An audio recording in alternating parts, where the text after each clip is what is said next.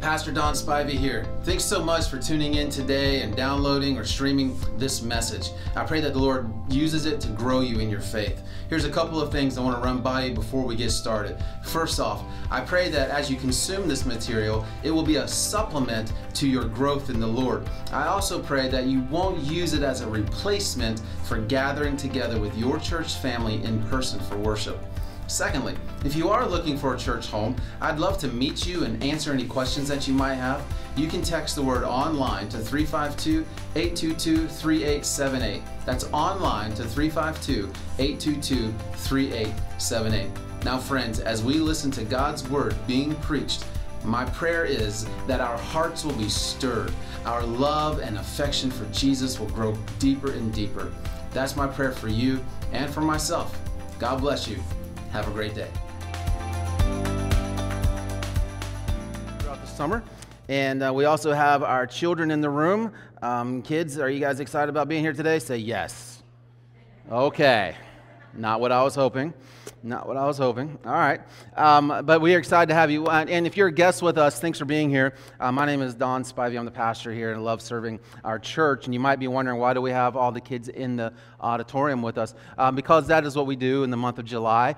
We invite the children in and we give all of our volunteers in children's ministry a little bit of a break. And they can travel. And we have a lot of people traveling in and out. For the summer, for July. Also, though, even bigger than all of that is inviting our children into worship with us so that they will see it modeled.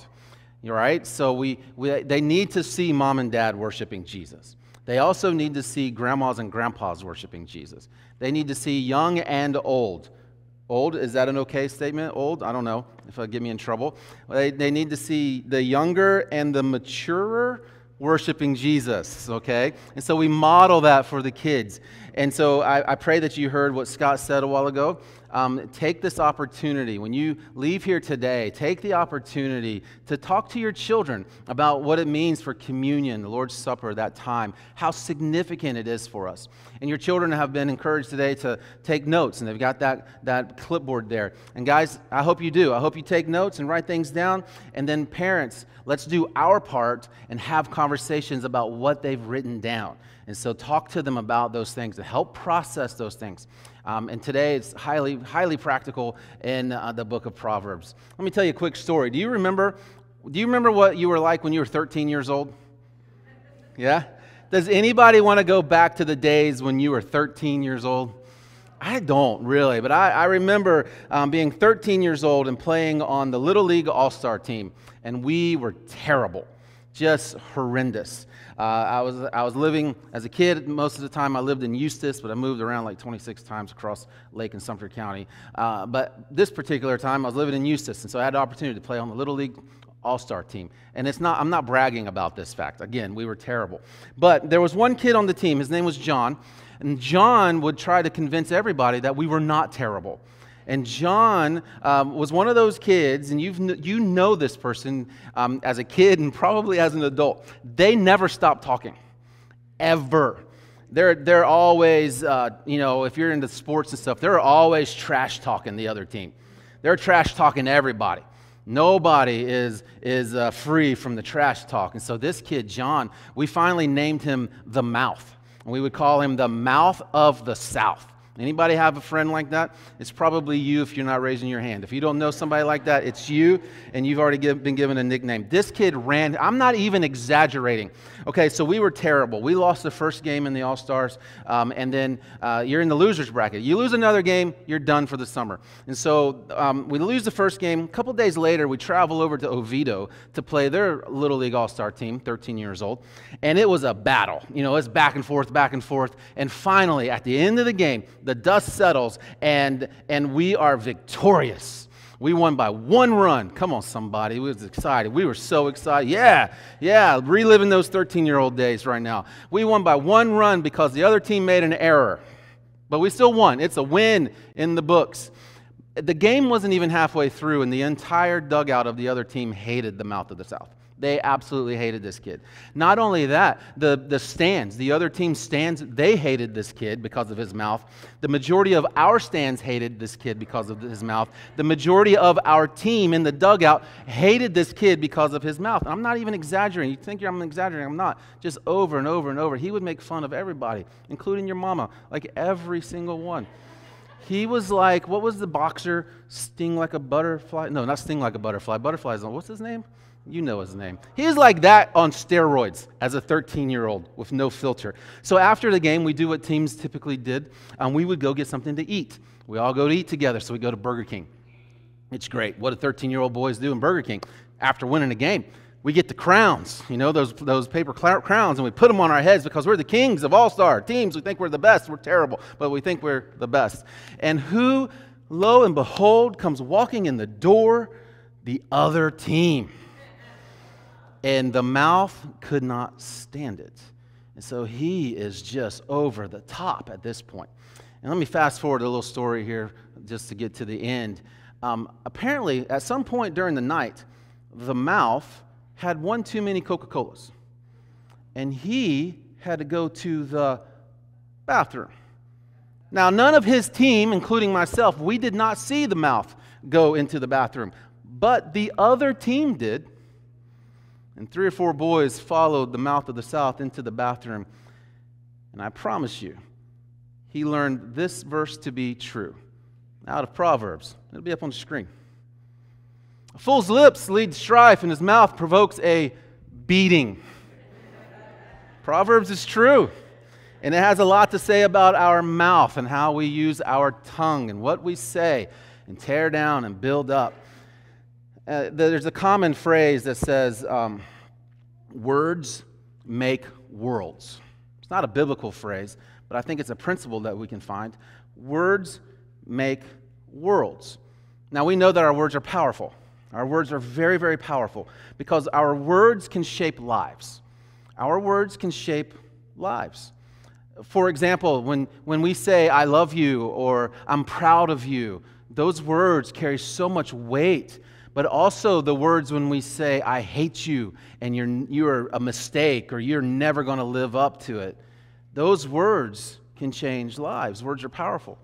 Not only are words changing lives, words also change history.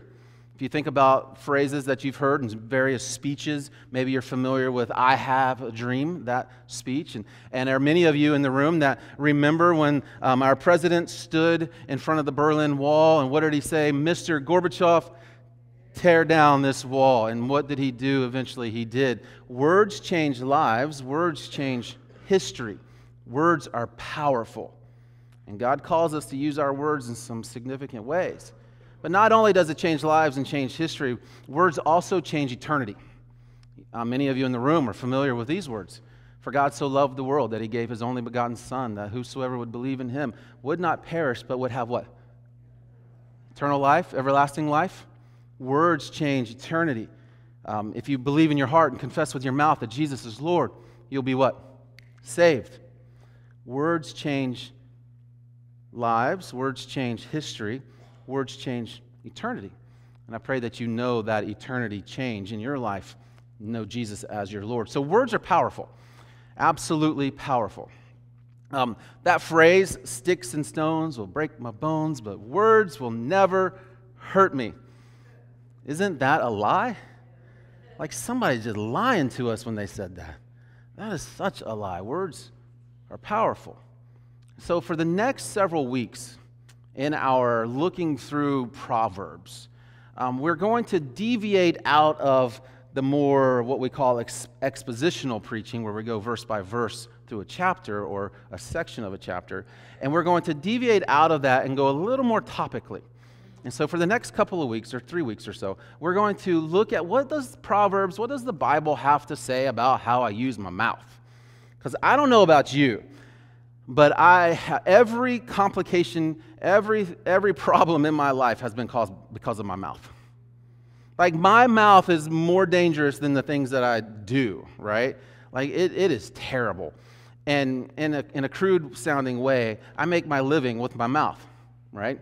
And so I sometimes I can be pretty quick with my tongue. And more often than not, to my shame, that is a cutting word. I mean, I've been guilty of cutting down. I've been guilty of lashing out. I've been guilty of sarcasm that cuts and hurts, and I do it on purpose. And I don't think I'm alone in that. I don't think I'm alone in that. Let me ask you a question. Do you say things to your spouse that you would never say to anybody else? Yeah. Are you guilty of saying things to your kids that you wish you could just reel it back? Yeah. I'm going to tell you, the biggest regret in my life is how I used my mouth. Absolutely. My mouth got me in so much trouble one night, had a beer bottle smashed against my head.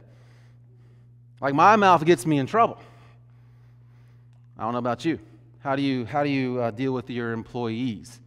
How do you deal with your employer? How do you deal with your coworkers? Let me ask you this question. Are we willing to talk about the issue, or are we only willing to talk about the person? Where are we at? Why do we do these things? The Bible has a lot to say about this. Actually, James, the brother of Jesus, said something in this kind of a frame. He's basically saying that our words are like a spring of fresh water. Our words, it's water coming out. And, Florida's known for springs. I love going to Rock Springs, Kelly Park, and this water just gushing out of the cave there. It's beautiful. It's awesome. But what if it was water, fresh water, and then suddenly it was salt water, and then suddenly it was fresh water, and then suddenly it was salt water? That would be kind of ridiculous, wouldn't it? It's unnatural. So the Bible would even tell us that as our words come out, they come out like praise, and then also words that come out that are condemning. This shouldn't be, especially out of the mouth of a Christian. So if you're a guest here today, curl up your toes because they're about to get stepped on, and I want you to know this. It is not this me pointing at you. It is, it is, but it's also fingers pointing back at me. Is that fair? I need to hear this as much as we all need to hear what God's Word says. So next several weeks, again, we'll be in Proverbs, looking at how we use our mouth, how God calls us to. Today, we're going to start more on the negative side. Oh, great. Yeah, more of the negative side. And we'll get to the positive side. But today, we're just going to look at the negative side. All right, so the kids in the room, I need two volunteers to help me out. If you'll raise your hands. Gio, did you help last week? No? Come on now. Yeah, come on. All right, come on. Here we go. Come on up and stand on the stage. Somebody's like, what magic trick are you going to do today? Well, I don't know if it's actually that. It's not really a magic trick. But we're going to have a little bit of a competition between you guys. All right? A little competition. Here we go. Let me get one of you on one side and one of you on the other. All right, Xander? Here we go. All right. Go ahead and pop the cap of your toothpaste. Okay. Don't get too anxious. All right. We're going to have a competition. I want to see who can get the toothpaste out of the bottle, if that's called a bottle, the fastest. All right? You guys going to count it down? We're going to say 1, 2, 3, and you're going to go. Okay, ready? All together. 1, 2, 3, go. Come on. Hurry up. Yep. Julia, you squeeze the toothpaste like I do at the house, and Sherry gets upset about that. Yeah. Good. Come on. We're going to count it down. We're going to give you just a little bit more. This is taking longer than we anticipated. Let's go. Okay, we're going to count it down in 10, and we're going to stop. Ready? 10, 9, 8, 7, 6, 5, 4, 3, 2, 1, and stop. Now here's the second part of this game. We want you to put it back in. We want you to put the toothpaste back in. All right, guys. Seriously, Xander and Gio and everybody else in the room. These are like our words, right? We spew them out, but we really can't put them back in. That's how important our words are. So when we use our words, we need to use them in a way that is honoring to God and uplifting to others, because we can't get that stuff back in. Is it possible? I mean, it's going to be really, really hard. Right? Would you guys give them a hand? And see me afterwards, and we'll give you some extra candy because apparently I forgot it. We're good. Go ahead and sit down, guys. Thank you so much. Our words are powerful, and the way we use them matters, and we can't reel it back in. So let's look at God's Word, what it has to say. If you have a copy of God's Word, I pray and hope that you do. Go ahead and open up to Proverbs chapter 26. We're going to briefly look through 18 through 28. You're going to get to Proverbs 26. We're going to read through these verses, actually 17, Proverbs chapter 26, verse 17 through the end of the chapter. We're going to read through it, and then we're going to come back and talk about some things that God says about our mouths and look throughout Proverbs about it. And there'll be a lot of verses on the screen, so if you're taking notes, your pen's going to get dry and your fingers are going to be tired if you're going to write all these verses down. The majority of them, I believe, we will have up on the screen. So today, I know it says 18, but we're actually going to start at 17. Here we go. All right. Verse 17. A person who is passing by and meddles in a quarrel that's not his is like one who grabs a dog by the ears. Like a madman who throws flaming darts and deadly arrows, so is the person who deceives his neighbor and says, I was only joking. Without wood, fire goes out. Without a gossip, conflict dies down. As charcoal for embers and wood for fire, so is a quarrelsome person for kindling strife. A gossip's words are like choice food that goes down to one's innermost being. Smooth lips with an evil heart are like a glaze on an earthen vessel. A hateful person disguises himself with his speech and abhors deceit within. When he speaks graciously, don't believe him, for there are 7 detestable things in his heart. Though his hatred is concealed by deception, his evil will be revealed in the assembly. The one who digs a pit will fall into it, and whoever rolls a stone, it will come back on him. A lying tongue hates those it crushes, and a flattering mouth causes what? Ruin. All right, so what does God's Word have to say then about how we use our mouths? So I think first off, we're going to talk about contentious speech. Contentious speech, and that's somewhat described right here in this chapter that we just read. Contentious speech. What is contentious speech? That is spreading dissension, right? And so how many of us are guilty of contentious speech, of intentionally spreading dissension amongst people, amongst a group? I mean, we're in a church. We are part of a church, right? And people would never spread dissension amongst the brothers and sisters of Christ, ever. And you know that I'm mockingly and sarcastically saying that. And also, I want you to know this. This is not an agenda. There's no agenda here. Like if you're a guest and you're going to be like, wow, man, this church is jacked up. They hate each other. That is not the case. That is not the case. For the most part, I think we all love each other. For the most part.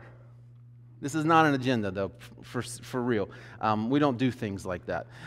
This is just God's Word, and I think it's very applicable to the kids and also to us as adults. Amen? Amen. Contentious speech. So we're just going to list off a bunch of things, and then we're going to come back to this chapter and look at it even a little bit deeper. Let's think about perverse speech. So God's Word tells us to get rid of perverse speech. Now, chapter 2, verse 12, it will rescue you. This is talking about wisdom. We talked about this a few weeks ago. It will rescue you from the way of evil, from anyone who says perverse things. Chapter 4, verse 24, you might write that down. Chapter 4, verse 24. Don't let your mouth speak dishonestly, and don't let your lips talk deviously. So we're talking about perverse speech. A couple more scriptures for you. Chapter 15, verse 4. 15, verse 4. The tongue that heals is a tree of life, but a devious tongue breaks the spirit. Now, tree of life, that's what I really want to focus on, but I think we got to focus on the breaks the spirit part, the deviousness and perversive speech. And then 24, verse 24 is a good example as well. 24, verse 24. Whoever says to the guilty, you are innocent, peoples will curse him, and nations will denounce him. So perversive speech, I hope you're beginning to see what perversive speech is. Perversive speech is twisting the truth, okay? Again, look at it. Whoever says to the guilty, you are innocent. So they're guilty, But we got somebody coming around the side saying, no, you're innocent. We know you're guilty, but you're innocent. Perversive speech twists the truth, not unlike Satan did at the very beginning as he twisted the truth to Adam and Eve. And so we have that. Look at chapter 30, verse 20. This is the way of an adulteress. She eats and wipes her mouth and says, I've done nothing wrong. Twist the truth. Are we guilty of perverse speech? You see, this is the way that we justify our life. I'm going to live my life in this way, and I'm going to twist the truth to be this, to show you that I should live my life in this way. Let me ask you a question. Have you ever made a financial mistake? Did you drive your financial mistake to church today? Aren't we really good at convincing ourselves that we need to buy something?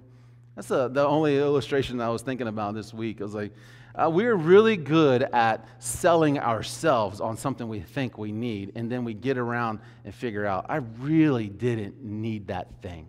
We twist the truth to make our life, to justify our life. What about this idea too? Look at chapter 26, verse 28, and I want us to look at flattery for a moment. Flattery. A lying tongue hates those it crushes, and a flattering mouth causes ruin. A flattering mouth. Now, here in just a moment, we're going to go back to chapter 26. We're going to start back over at 17. We're going to work our way through 28. And I want to point some things out to you about the dangers of a flattering mouth. Flattery. Flattery. It's manipulation, isn't it? Flattery is manipulation with what? Smooth talk. Flattery. Me trying to get you to do something by me telling you how awesome you are in some specific way. Or even worse than that, that's how affairs happen, isn't it? There's a little bit of flattery, and a little bit of flattery, and a little bit of innocent going back and forth, and suddenly the Scripture would teach us that that flattery is drawing you away from your spouse. Why do we do these things? That's the question we need to be asking ourselves. Why am I prone to flattery? Why am I prone to receiving flattery? I'm trying to manipulate something. Maybe that is what you're trying to do. Manipulation with smooth talk. It's a manipulation to advance yourself. Flattery. I can tell you something good about yourself, and that will make you feel good about me, and that'll get me what I want. You want to get really devious? Really devious? I have learned, this is terrible, I shouldn't tell you this. I have learned how to get you to, not just you, people, let me put it that way. I have learned how to get people to flatter themselves so that's how devious I am. I can get people to flatter themselves to make them feel better about themselves, and they relate that to me because I got them to do it. We are wicked. You're like, that guy should not be opening the Bible and preaching. I'll tell you what, if you've ever found a perfect preacher, you found a perfect liar. I'll tell you right now. All right, flattery. Man, flattery. At work, flattery at the kids' ball game, when you're sitting in the stands, it's just you and the other parents, and maybe your spouse isn't there. And if you don't think that happens, I coached a lot of baseball, and I've seen that happen for sure. Flattery. Flattery. Online, simple, it's easy online. Slide into somebody's DMs and you start flattery, or somebody comes and does that to you, and it tickles our ears, and we love it, and we're drawn to it. How about this one? Deception. Deception. God's word would say, let's get rid of deception. Back to 26, 18 through 19. Here we go. Like a madman who throws arrows, flaming darts, and deadly arrows, so is the person who deceives his neighbor and says, I was only joking. Deception. Are you guilty of that? Are you guilty of actually making a joke, but there being truth in the joke? And then you're just like, I was just joking. I didn't mean it. Anybody? I know, see, here's what I know as a speaker, as a preacher. There are times when the audience gets really quiet, and those are times when you're really bored and you're not paying attention. And there are times when the audience gets really quiet because you're like, oh, wow. That's me. Deception. Deception. Why? That's the question. Why do we do it? We do it because we want something. And we think that manipulating the truth will help us get it. We do it because we think we're owed something. You owe me, and so I will deceive you and manipulate you. And we're going to look here in a little bit, tie it all together. How does the gospel, what does the gospel say to these things that we try and do to ourselves, or try to do to each other and do for ourselves by the way we use our mouth? What does the gospel say about that? What about this? Gossip and slander. Gossip and slander, my favorite one. Chapter 11, verse 13. A gossip goes around revealing a secret, but a trustworthy person keeps a confidence. I got something to say. I know something that you don't know. I want to be in the know, and I want you to know that I am the go-to person. And so I got something for you. Let me ask this question. Do your sentences start with that, don't tell anyone else this, but? Aren't we guilty of this? Gossip.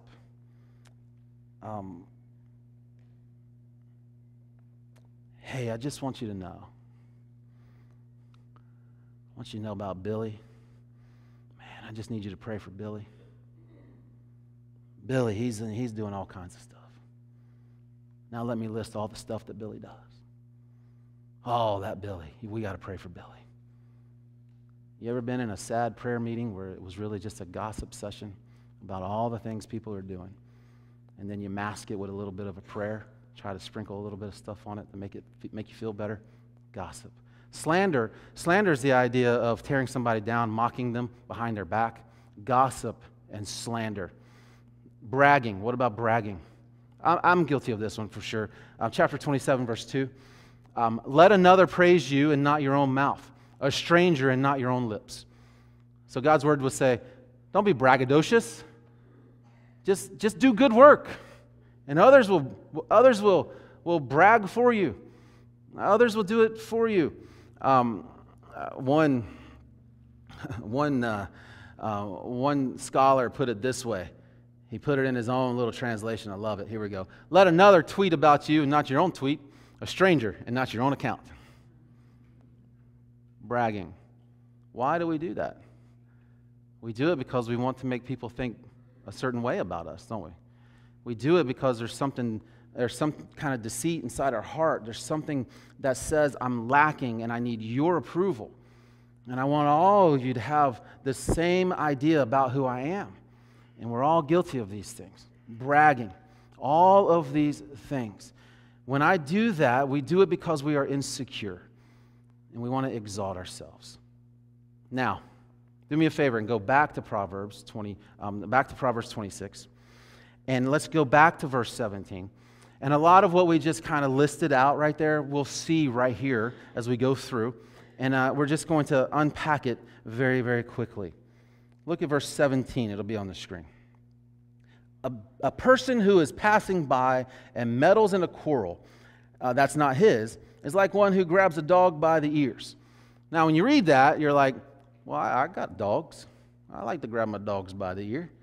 But in this culture, and like much of the rest of the world, dogs are scavengers. Dogs are scoundrels. Dogs are jackals kind of idea. They are not friendly. It's like the week before Easter a couple of years ago, I'm walking my two little bitty dogs down the sidewalk, and we get attacked by two rogue bulldogs.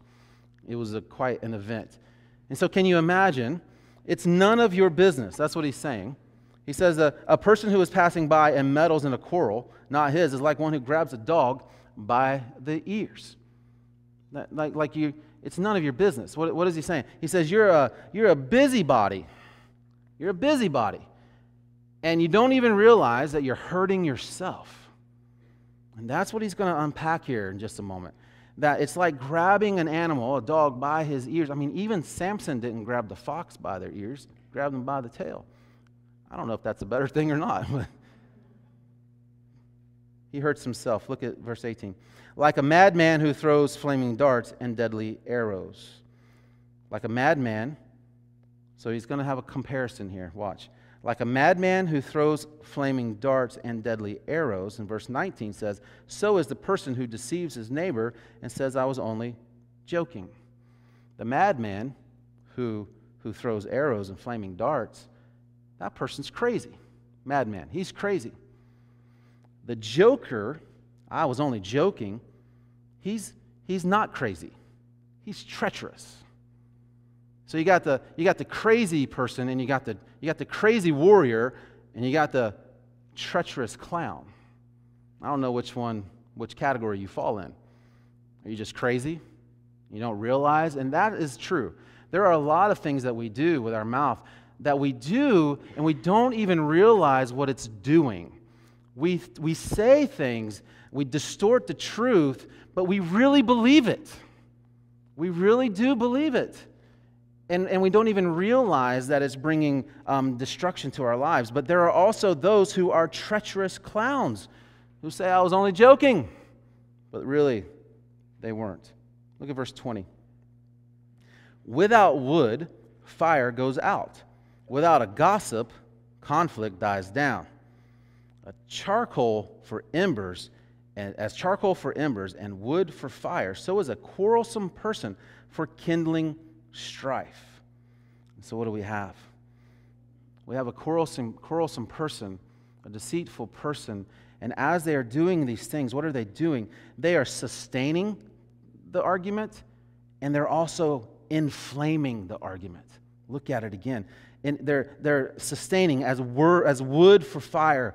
Without the wood, the fire goes out. So they're trying to sustain it. And then down it says, as charcoal for embers and wood for fire. Now they're trying to inflame it. Have you ever grilled a steak or a hamburger on the back porch or outside or at a park, and you just can't get the embers, the charcoal just right?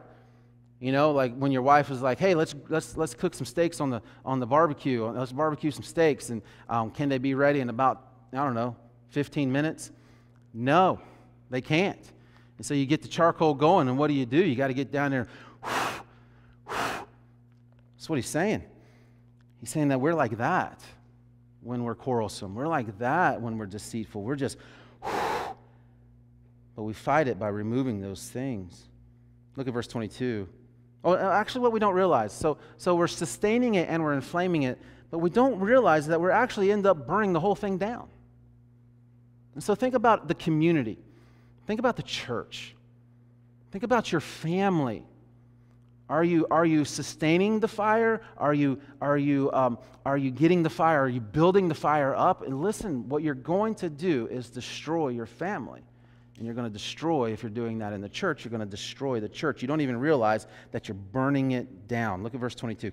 A gossip's words are like choice food that goes down to one's innermost being. A gossip's words are like choice food. So we love a gossip's words. We love to be in the know, don't we? And so we just feed on that information. Yeah, give me some more. Give me some more. And it's like choice food, and it goes down into our innermost being, and what goes down into our hearts, listen, will eventually come out on our lips. Isn't that what Jesus said? Jesus said the things that go into our mouth, that's not what defiles us. But the things that come out of our mouth, that's what defiles us. And why does it come out of our mouth? It's because our heart is jacked up. Our heart is wicked. And so it's like innermost being. Look at verse 23. Smooth lips with an evil heart are like glaze on an earthen vessel. So let's stop there. Smooth lips with an evil heart are like glaze on an earthen vessel. I was like, what does that mean? I mean, some of us have pottery or what have you, and got a little glaze on it. Well, what we don't realize in this culture, that glaze, so when they were, I think the word is smelting silver and trying to get the impurities out of the silver, they heat it up and then get all this dross off of it and all this impurities out of it to make the silver purer. Well, what they would do with all of those impurities, they would use those impurities as a glaze for the potter. And so what he's saying is, smooth lips with an evil heart are like glaze on an earthen vessel. What he's saying is, all that glitters, it ain't gold. It's not gold. It looks good. It sounds good. It makes me feel good, but it's not good. It's just got a glaze over the top of it. It's covered with impurities. Look at verse 24. A hateful person disguises himself with his speech and harbors deceit within. When he speaks graciously, don't believe him. Don't believe him, for there are 7 detestable things in his heart. And so now what the Proverbs are calling us to is that we need to be aware of these things that are going on around us. We also need to be aware of these things inside of us, and we need to have discernment to not believe him, to not believe her. Don't even, so what should we do? Don't even entertain it. Don't even entertain the gossip. Don't even allow it to come in. Early on here at the church, I got known as the person that hated gossips. I don't hate gossips, but I don't like gossiping, It's not healthy for us. Don't believe him. Verse 26. Though his hatred is concealed by deception, his evil will be revealed in the assembly. You think what you're doing. We think what we're doing is in secret and behind the scenes, but God's word says that it will actually end up coming out. And what does it do? It will burn you down. It will burn the community down, and it will burn you down. It will burn your family down. It will burn your job down. It will burn your friendships down. It will wreck all of it. So listen, verse 27. The one who digs a pit will fall into it, and whoever rolls a stone, it will come back on him. What's happening here? Well, you dig a pit. They would dig a pit to trap an animal, right? And he says you're going to actually fall into your own pit. He's rolling a stone because he can't pick it up. And so what we have here is a comparison, a contrast between deception and destruction. And what God's word says, you think you're being deceptive, but you're actually going to destroy yourself. Destroy your relationships. Destroy yourself.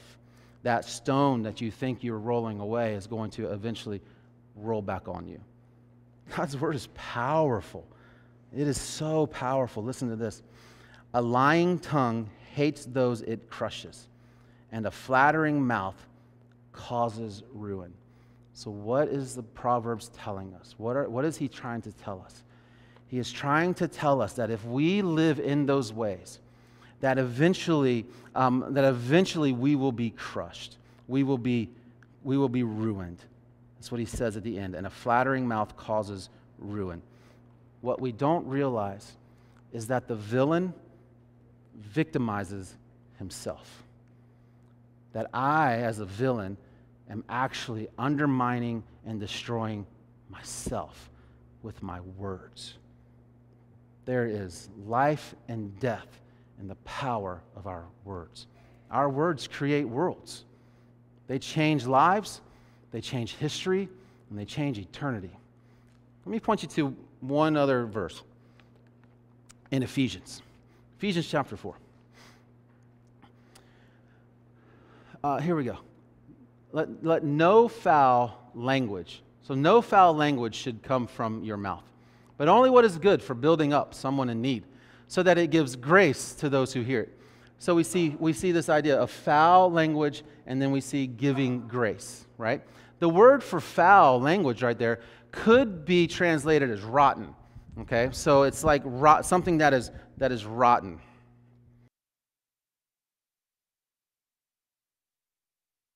I went over to my local store, and I wanted to get something that was rotten. And you're like, praise the Lord. Glad you got that. So kids, here we go. Kids, come on down. Come on down real quick. We got enough time to do this. Come, quick, fast and hurry. Just stand right there. Just stand right there. All right, and I want to see if any of you want this. Okay. All right. So we're going to take it out of the package. And so, good night. I'm glad I didn't open it earlier. All right. Oh, seriously, that does stink. Okay. Our words. Can we throw that verse back up? Our words, our foul language, like all the things we were just talking about. Deception, dishonesty, like anger, rage, the way we use our mouths, the way we squeeze out the toothpaste and we can't get it back in. We throw our words around, but we can't reel them back. Here's a great word picture for you. Rotten. It's like having something rotten in my mouth. All right. I think I was just thinking of this. It's like having a fish in my mouth. Like a rotten fish. Oh, that stinks. Hold your breath. Would you like this in your mouth? Would you like this in your mouth? No. Gio, you want it in your... how's it? You don't care? And Gio's like, I don't care. Smell it, man. Oh. Xander, do you want some? No? No? Yeah? No. Listen. We're going, That is what our words are like when we use our words in ways that are destructive and deceptive and hurtful. You guys over here? You want some rotten fish? No.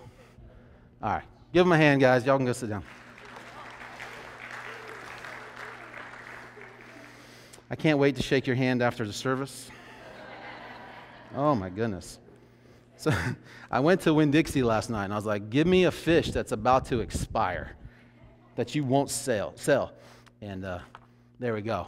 I thought about just catching a fish out at the house, just catch a fish and then use it for that. And I was like, that sounds cruel to me to just like catch a fish and like, here's our illustration. You know, that sounds really, so at least this fish was already caught and was supposed to be used for something. That right there, rottenness in our mouth. Let's close it like this, guys. Let's close it like this. I want you to remember some things. Let me ask you a question. What's in your mouth? What's in your mouth? What's in your mouth? Is it gross or grace? Is it gross or grace? What's in our mouths? Is it gross or grace? You know, Jesus never sinned with his mouth. Did you know that? Actually, 1 Peter chapter 2, verse 22 tells us that. There was no deceitfulness that came from his mouth. Never. Here in just a moment, the band's going to come up and lead us in one final song of worship. But before they do, as they prepare, I really want you to hear these things because it's going to talk to us about how the gospel, very quickly, how the gospel fights this thing that we are so prone to do. Don't forget, Jesus fully lived out Proverbs. He lived Proverbs perfectly. Don't forget that the Word of God, the New Testament says that Jesus is the wisdom of God. Okay, so Jesus is the wisdom. Jesus is the wisdom. The wisdom that Proverbs is telling us to pursue ultimately is Jesus. So Jesus lives Proverbs out perfectly. Jesus never sinned with his mouth. Listen, Jesus was Jesus because you can't be Jesus. Jesus was perfect because we can't be perfect. You'll never be perfect, and that's why we need a perfect Savior. And so talking about the negative way we use our mouth really should point us back to the gospel, back to Jesus and how he lived his life. Listen, the one who had no deceit died for deceivers like us. The one who had no deceit died for the deceptive. The humble. Jesus was the humble one. He died for the bragger. He died for you. He died for you, and you don't have to seek for approval from other things and other people. The reconciler, the one who reconciles, is the one who died for the contentious. That's such good news. Don't lose sight of it. What that says to us is that we don't need to justify ourselves because Jesus has already justified you by his grace. That if you've trusted Jesus Christ as your Savior, you are justified. There are times that we stand up for ourselves, but there are times that we just need to let Jesus be the justifier. There are times when we just need to step back and say, God loves me. Jesus loves me, and I don't have to fight for your approval of me. Nobody owes us anything. Jesus has given us everything. That's the gospel. You don't need to be slanderous and unforgiving because Jesus has forgiven you. You don't need to lie and exaggerate or brag to get others' approval because you have approval with Jesus. What would it look like for us? What would it look like for us in our daily lives if we sought to remove the negative words and replace them with something else? What would it look like in your life? Would it change the way you relate to your spouse? Yes. Would it change the way you love your kids? Yes. Are you always nagging and pushing and nagging and making them feel like they never live up to it, removing that, what would it do? If you own a business and you have people that work for you or work with you, what would it look like if you just pulled that negativity back? What would it look like? What about your friends at school? You're like, I go to school, but I don't have any friends. Is it because of the way you use your mouth? Or maybe you're an adult and you're like, I don't have any friends. Is it because you're like the mouth of the South and you never stop talking? Maybe we could call this Proverbs, how we use our words, shut up. And you're like, we can't say shut up with the kids in the room. You know what I say back? Shut up. Maybe we just need to shut up. What would it change in our church? What would it change in our church if our church was known as a people of God that were not negative to one another or even negative to the culture, but we were positive towards the things of Christ and we allowed the gospel to shape our interactions with everybody around us? What would it do in our church?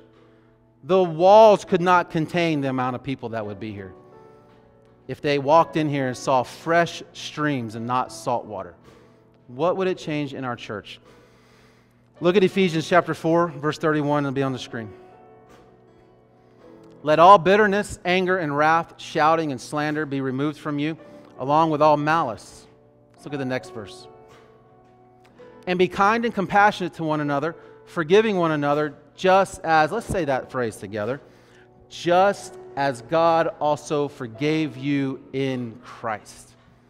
That's the foundation of how we use our voice, our mouth, our tongues. It's either gross or grace. It's either gross or grace. And let me just close it like this. If you don't remember anything, would you remember this phrase? God's grace removes your gross. God's grace removes your gross. And we need to be honest with ourselves. We got a lot of gross. And we need to seek the face of Jesus so that His grace removes that gross. Let's pray together. Father, we love you. We are thankful, God, for your grace. God, we thank you for your grace. God, none of us in this room are perfect. And every one of us are guilty with how we use our mouth and the things we say. And God, we rely on your grace. And so, Father, I pray that you would teach us and convict us to be people who do not have words that are filled with gross, but have words that are filled with grace. And so, Father, I pray that we would change those habits. We would change those things about our lives through your grace, through your power in Christ Jesus. Father, as we worship and as we live our lives, I pray that you will remind us daily of what we have been given through you. Acceptance, forgiveness, security, love. All those things that we've been given through you, Lord, I pray that you would remind us and it would be the heartbeat of our interaction with each other. God, we love you. Friends, your heads are bowed and your eyes are closed for just a moment. Let me ask you a question. Are you guilty for how you've used your mouth? Would you just raise your hand? Is that you? That's me. Are you guilty for how you've used your mouth? Would you say, God, I want that to change? Is that you? Would you just say, God, I want that to change? Lord, change my heart. You might be here today and your heart can't change because you don't know Jesus as your Savior. And so my prayer for you is that you would trust Jesus Christ as your Savior and that He would change what's on the inside of your heart. That you would surrender, that you would repent and surrender your life to Jesus. Turn from sin and trust Him. I pray that would be true of you today. Church, we're going to respond by singing. We're going to respond by praying.